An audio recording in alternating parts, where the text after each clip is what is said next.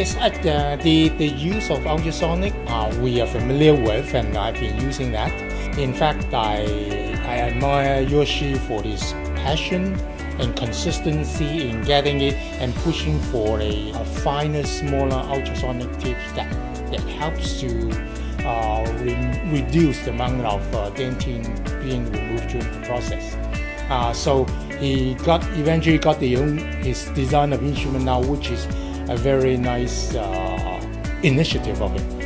It's really our mindset, changing our mindset from something that we always perceive as difficult to something that is perceived to be consistent, predictable, and easy. I think that mindset is number one thing that we have to change. And then, of course, I also want to learn the Yoshi loop and how that would help with the treatment. His method is very logical and systematic, and especially is very predictable.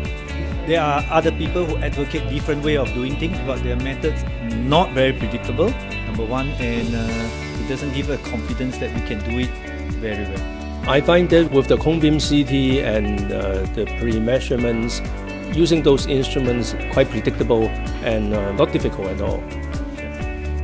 I think the instruments that invented by Dr. Terauchi has actually makes this whole removal a lot predictable, because previously we have different kind of instrument which doesn't really work very well. It's different from any lecturer who can provide today's world probably, and I think he is really outstanding.